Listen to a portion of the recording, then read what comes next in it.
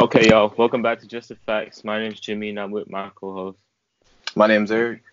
And today we got another NBA video. So it's been so long. How long has it been? 2 weeks? 2 weeks, Since 14 NBA? days. I tell Man, you, is today day 15 or is it 14? I think it's 14. I I think I, 14, 15. It's yeah, something like that though. feels That's like still a long 2 years, bro. It feels like 2 years, bro. But today we're really gonna talk about who would win each award if the season were to end today. Obviously there's like only 20 games left, so maybe the results wouldn't have changed too much, but there's still some battles going on. Obviously MVP, Giannis and LeBron, and Rookie of the Year. I think that's locked up, but people want to say Zion's still in it, but nah, I don't think he is. But we got some interesting award races here, so I mean, let's just hop into it. So if the season ended today, who would be your MVP and why? For me, it'd be Giannis, I guess. I mean, I want to say LeBron, but I'll just go with Giannis just because he's been dominating all season long, really. Yeah, Just like last yeah, season, leading the Bucks to first in the Eastern Conference, averaging a double double with I yeah, think like 3, 4 assists, something like that. And yeah, I mean, if I were to say LeBron, it would be 30. He's doing what he's doing at 35. yeah. That's real. I So I really wanted to say LeBron after he beat the Bucks and the Clippers, and then yeah, a whole bunch of people were talking about, whoa, Giannis has been dominating all season long. LeBron's just been dominating these last couple of weeks. yeah. Well, yeah. That like a couple weeks ago when they beat the Clippers and the Bucks in the same like weekend, actually switched over to LeBron. But now thinking about it, I think I kind of overreacted right there because, like you said, Giannis has been doing this literally all season long.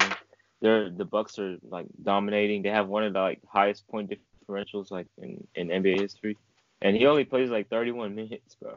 Like, cause they're blowing out everyone. But so his stats could be even better. But like you said, and also Giannis is like you can just see he's actually more of a valuable person on the court, uh, because he has less around him.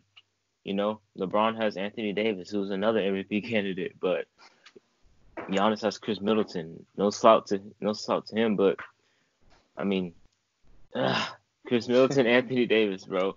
You know, so that really gave me the edge to Giannis after coming to my senses. Yeah, But yeah, I kind of think I overreacted too. I was like, oh shoot, look, yeah, we're MVP. like a Giannis sucks and all this. After like one okay game, but yeah, I'll stay with Giannis.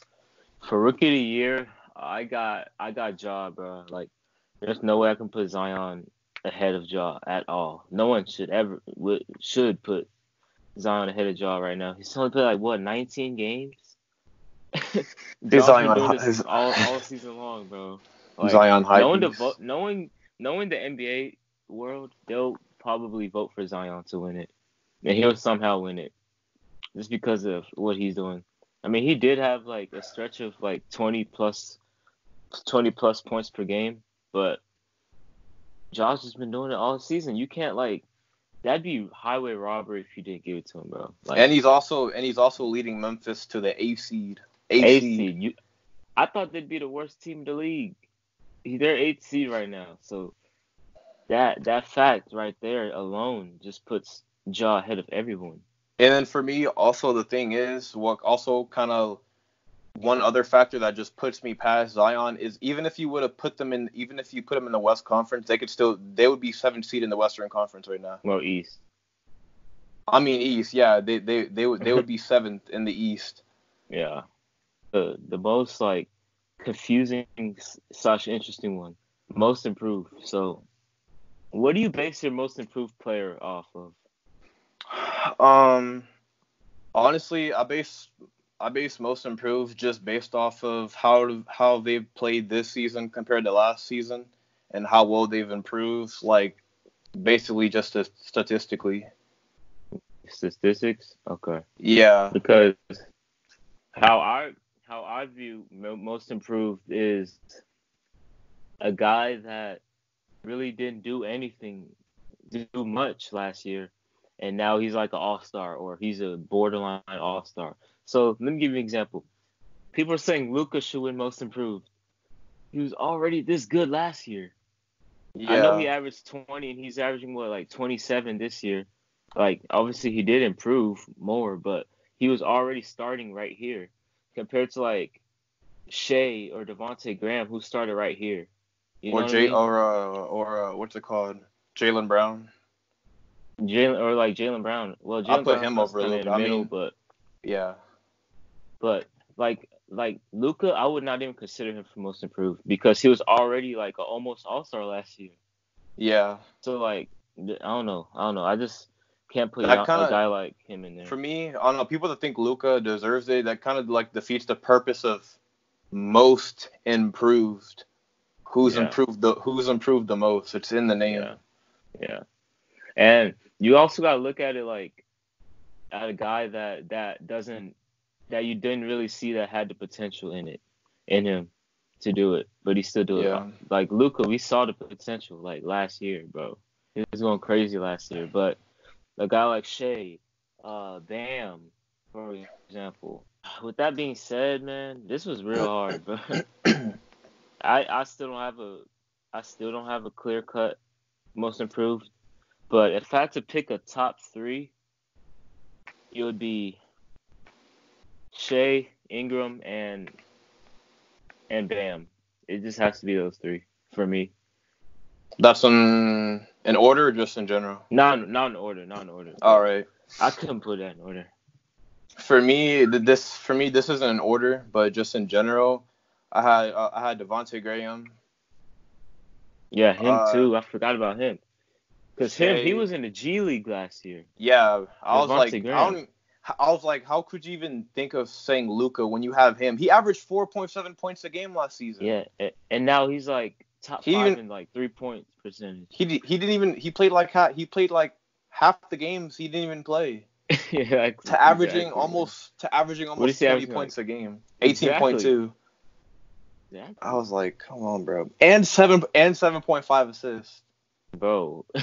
And he was 3 point contest. Like, oh That's yeah, I forgot to crazy. mention him though. I don't know why I didn't have his name down there. But But yeah, I had him, Shea, and then who would I put in there? I put Bam. I like Bam. I put his there's a in lot there. of guys. There's a lot of guys you Yeah, could there's a put in lot of there. guys. Like defensive player of the year. So my defensive player of the year is Giannis. He has like the second highest like defensive rating in the league. First. He first? Yes, Bro, bro. First. he guards all five positions. Like there's nothing you can do. I don't know if you saw it, but Ben Simmons was talking. He was playing some shit on Twitch or something. He was playing a game, and they asked him who's the top five defenders in the NBA. He was like, bro, I think Anthony Davis is a better defender than Gobert because he can like switch. He can switch way better. And I was like, yeah, that's true. Yeah, I'd that's rather very. have the versatility than like a one trick pony. But But yeah, I yeah, got Giannis. yeah. I had Giannis just for the fact he's number one defensive rating, and he's also leading the Bucks to the number one defense in the league as well. Yep. And he can guard all five positions. What like it's light work. So I mean, I Yeah, wouldn't take it. I wouldn't if I had to choose a defender. There's no way I'm taking over Giannis for yeah, sure. yeah. And obviously Kawhi is still a great defender, but I mean Giannis is just on. It's just different this year with Giannis, bro. He's on a mission, bro. He's on a mission. Okay, six man. Who you got, bro? Oh man, this is really hard for me. This one's tough for me too. Mm, for me, I'll go with Lou. The will again? I'll go with Lou. Why? I don't know. I had Lou. I had Montrezl Harrell. Does Montrezl Harrell start? No. Yeah, I thought so. Yeah, I had him on there. Um, I don't know. Just Lou. Just he scores so easily. He can do He can do everything offensive wise, nothing defensive wise, of course, as we know him for. But yeah, I mean, he did get clamped that one game against the Lakers. That kind of was like, I was like, ooh. Like, They wouldn't let him do nothing. They was switching on him and stuff. They was watching him on the inbounds. I was like, dang. But yeah, I mean, he's averaging almost 20. I mean, yeah. For me, I got Schroeder. I got Dennis Schroeder, bro. Oh, that's why I forgot. I knew I was forgetting somebody. I knew there was somebody on OKC, and I thought it was Shea. I was like, he starts though. Shea starts. So I was like, who am I? Yeah, all right. Yeah, bro. Dennis Schroeder, like, bro, that lineup with CP, Shea, and Schroeder is like god tier. But I was so shocked, bro. I had them not even making the playoffs. Yeah, dude. I had them like I had them like top 5 worst team in the league. Jeez. I thought the Suns would be better than them. Honestly, that's crazy. But I thought they'd be terrible because I thought they would trade Chris Paul to like the Heat or something. But and then they was also talking about trading Steven Adams too. Yeah. That's why I had them so bad. Like I thought they were just going to trade everyone and start over. But no, I had Schroeder. He averaged like 19 also. But he shot like way better percentage than Lou Will. He shot like 5% better than Lou Will. He's shooting like 46 from the field. And Schroeder led his team in scoring like 17 times off the bench compared to like Lou Will's 9. So, I mean, that gave me the edge for Schroeder, bro. And like his impact this year seems like it feels like he's having more of an impact than Lou Will is this season. Another guy I had was probably like obviously Lou Will and Montrez. Maybe I'm missing somebody. Warren Dragic. Nice off the bench. Yeah, he's been real nice. And Rose. Rose. Yeah. But he's doing his thing. But Pistons like suck, so yeah. Who did the Lakers want? Who did the Pistons want for Rose? Didn't they want Caruso? They want Caruso. Lakers said no. I mean, people on Twitter were roasting the fuck out of them. It was bad. Bro, people on Twitter got no chill. They needed that. Lakers needed that, bro. That's the only thing they need. They need another playmaker besides from LeBron.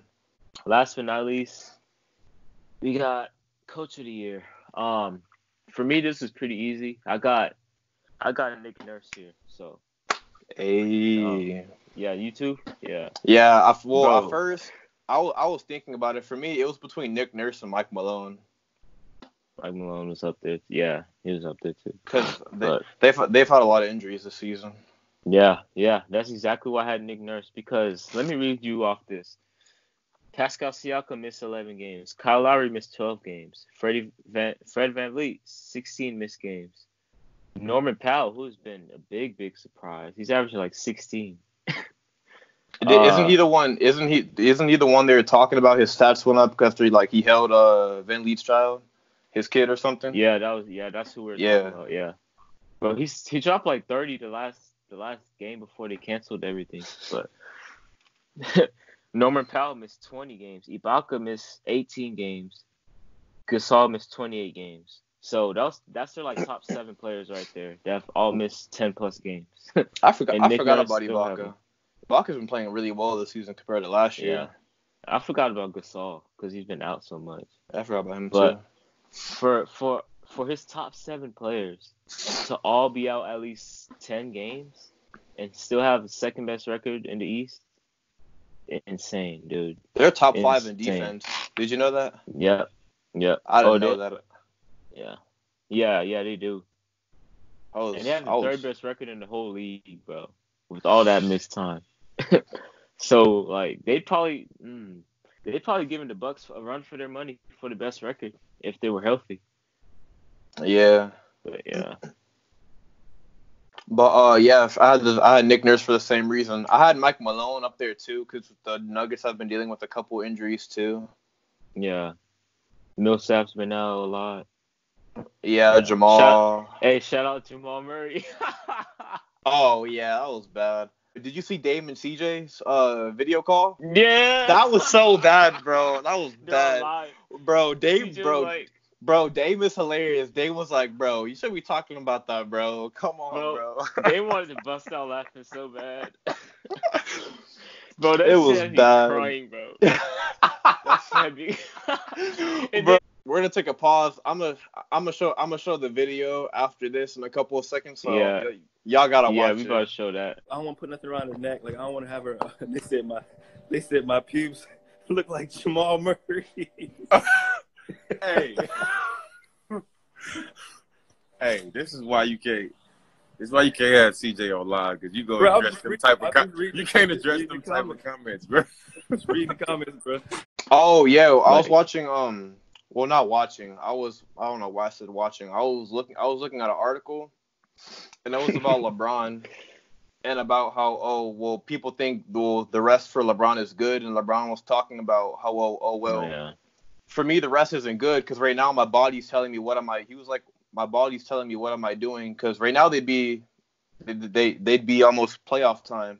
Yeah. But like he's just chilling at home right now. So he was like, well, for me, he was like, for me it's gonna be difficult because my body's not used to this. And, you know, he's 35 years old.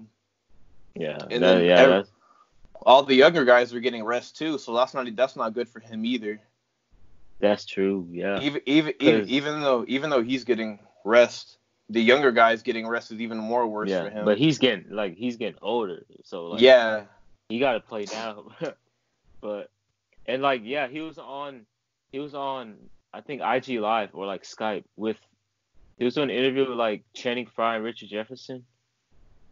That's where he said that from. And I know that. and then Richard Jefferson was like, bro, the older you get, the harder it is to get back in shape. Like it's gonna be hard to get back in shape. I know we all talk about LeBron being like not human and stuff, but I mean he's human. Like come on, like I mean, he's 35. it's gonna catch I up. mean, It's gonna catch yeah. up to him. And that's gonna wrap it up. Donovan Mitchell and Rudy Gobert and Christian Wood have recovered from Corona, so that's one step. But sadly, Doris Burke caught it. Speedy recovery for her, man. People just need to stay in the house. It's that simple. Yeah. Yeah, that's it, bro. Like, stay in the house for a week. You'll be fine. People are just, I don't know what the word for it is. They're just, I don't know, dumbfounded. I don't know the word for it. They're just different. In a bad way. A different breed. Shout out to Ian. Man. Happy birthday to Ian. Yeah, happy birthday, my my bro. guy. Ian. All right, bro. But anyways, about to wrap this up. We'll be coming at y'all with if the season ended today, part 2 with our playoff predictions and like who would win each round, how many games. So I can't wait to talk about that. Go like, comment, subscribe to all of our other videos. We're about to get back on this consistency right here. You know what I mean?